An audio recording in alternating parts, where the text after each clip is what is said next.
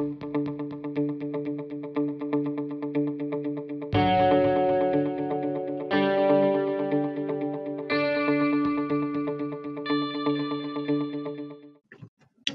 all.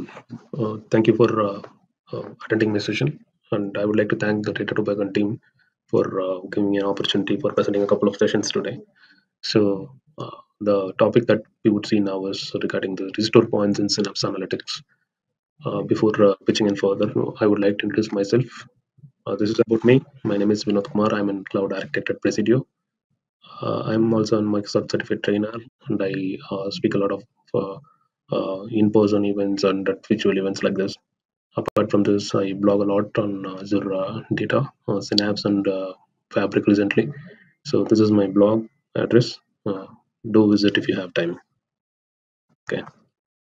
So to explain about the restore points, I think most of you would have been probably familiar about Azure Synapse Analytics, which is a cloud-based data warehouse service that allow you to build a scalable data solution where you can store, process, and analyze a large amount of data all in a single window. You can create a lot of pipelines. You can create a Spark notebooks, Spark computes, and then integration with a lot of other softwares, other storages, other cloud vendors, cloud service providers, and then other visualization tools like Power BI and everything. Just to give a brief, if you are in case new to Synapse. So restore points are nothing but the data warehousing snapshots. It's like a classic database backup. If you are from SQL Server background or any database background, you would probably have some idea on what is backup and restore and what cases would we go for backups and restores. So similar to that, it's the same technology, but this works in a different way. Since this Synapse Analytics is completely dealing with parallel processing engine, dealing with a lot of files and stuff. So you can't consider this as a classic database backup wherein it will give you some backup file or a single file where you can go ahead and restore. This works like the snapshot. First of all, it's completely taken by Synapse and Azure in the background. So you can have a freedom on to take on to dictate when to take a backup for user-defined restore points, or else automatically at the background these restore points will be running for every 4 hours and will be retained for 7 days or 42 restore points, wherein you can use it as an backup in case you want to restore it into a new database or something.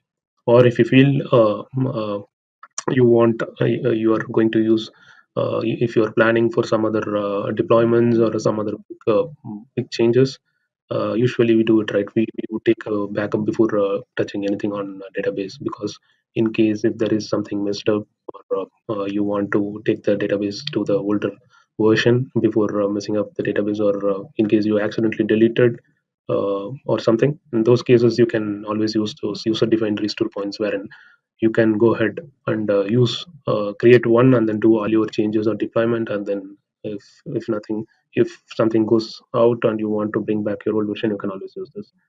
So basically, on what cases the restore points is used, like I've said a lot about that now, like you want to make some deployments or something on those cases. And one important cases that where this feature is very much useful is on DR strategy, disaster recovery strategy, wherein you want to have copies of backups available all the time. So you don't have to you don't have to worry about what if in case if something goes out or something like that. Because the thing is, with, as I said before, it lets you access around 7 days of backup, 42 restore points.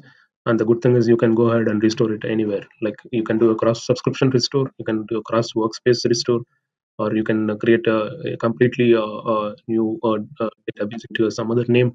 It will let you do it. Not only that, apart from the DR, the third point is in case you want to create a lower environment, you want to create a copy of your database into another environment, wherein you want to test something out. In those cases, also this will be useful. And in this restore points, there is one more important thing worth noting out is there is another feature called geo restore. So wherein you can enable geo backups. You have that option that we will see in a while. you can go ahead and enable those geo backup and restores. From there, how this works is it will be running to a paired data center, wherein you will be having one version of backup for 24 hours. So the RPO would be for 24 hours.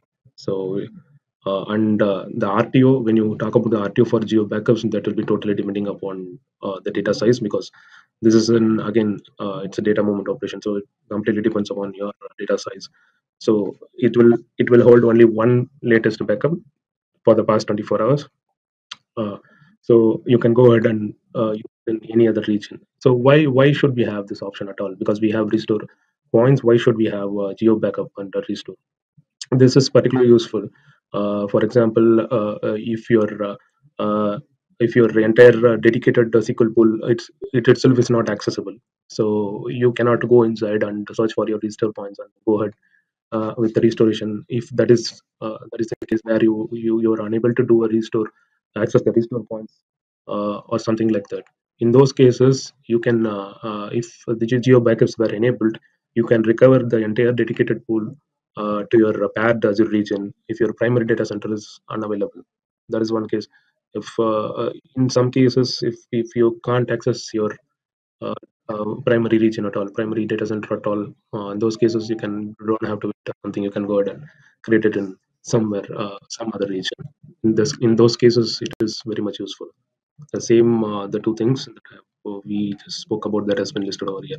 So, and apart from this, you can always have an option to list the restore points available. What are the restore points that is available for me to access?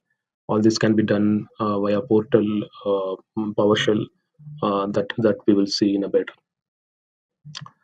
And this is something about geo backups and DR strategy. Geo backups are particularly useful with DR. If in case your entire region itself is gone, as I said before, this is very helpful. The thing is, you can have only one copy of your geo backup. So only the latest copy will be maintained. So this is this is here again. You can also access it and see your restore available restore points via query from your Synapse Studio, or through your SQL. You can run your SQL and find out what are your available restore points. Okay. Now let's see in action how the restore points work. Where I'm in Synapse workspace. So I'm going into the SQL pools. I have a dedicated pool already created for this. I'm starting with some basic DWs.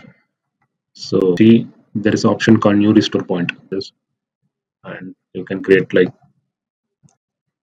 just restore. This is a user defined restore point. So which you can create ad hoc. You don't have to uh, rely completely upon the system defined restore point, which we will see in a bit. But this is how basically you would create a user defined restore point before if you are going to do any activity.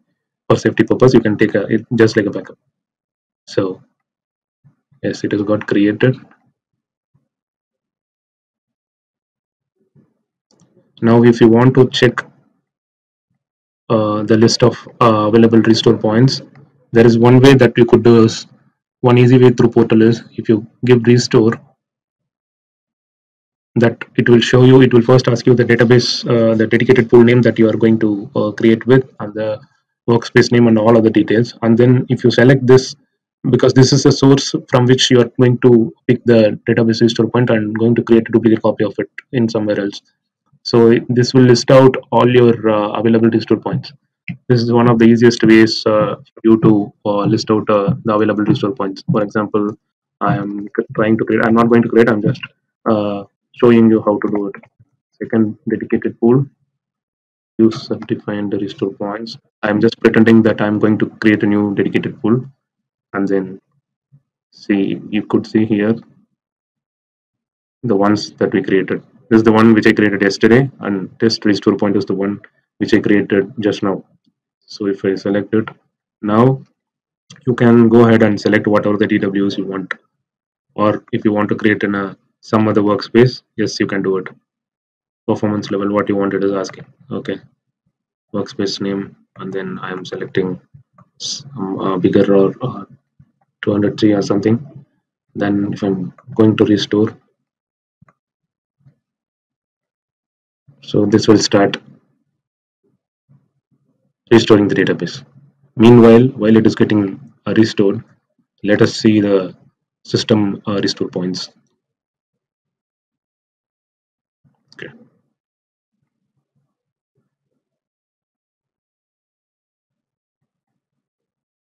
This is the simplest way that you could see what are the restore points available.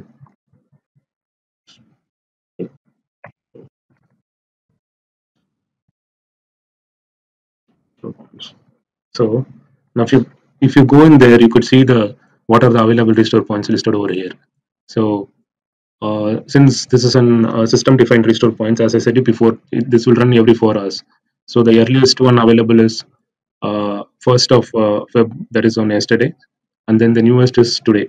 But you would wonder, I told you before that it would be available for 7 days and then 42 restore points. But we could see only one day before. The thing is, I've passed the dedicated pool frequently. So this is one of the reason which I pointed out earlier. If you pause it or if you don't run the dedicated pool continuously, the restore points will not be able to pick up to run the to create the restore points. This is why I'm not seeing 7 days worth of restore points here.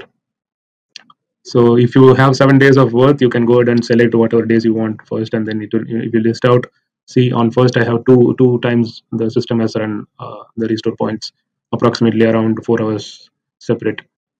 Uh, Same here, but since it was passed, it was only one day available. So if you want, if you go ahead and again the same thing, you have the option to move to some other workspace, change the performance tiers, everything, and then if you go and restore it, that's going to get restored. Since for the interest of time, I'm not creating multiple databases here. So now the dedicated pool has been created successfully. So now when you go to the resource, you could see the second dedicated pool that which we created recently with a higher performance tier. So that is available. You could see here. So this is how we create. And one more thing we could see about is the geo backup policy, which we spoke about. This is how you will enable geo backup. For since the database has been created very just a few seconds ago, you wouldn't see any geo backup here. Once you enable it, now I have enabled it. If I don't pause it in between or I don't delete it in between, so I can able to see the geo backup available when I query, not here, when I query through after 24 hours, because it will run, as I said before, it will run only once in a day. Same way, you can also go and check your restore points, list out the available restore points through PowerShell also. From Cloud Shell, we can use PowerShell, and then from there, you can able to see what are the restore points available. So this also can be done. For example, I'm running. So here, these are the list of restore points that are available for this workspace, and then for this database. So if I create a new restore point for this new database, second dead pool, so that can also be listed here. Now I'm not using it because I haven't created anything yet. So this is how you can get the information for all your restore points, and this is how you would be able to restore with your restore points, restore a new dedicated pool with your existing restore points. Hope this helps. Thanks for your time, guys. Thank you all.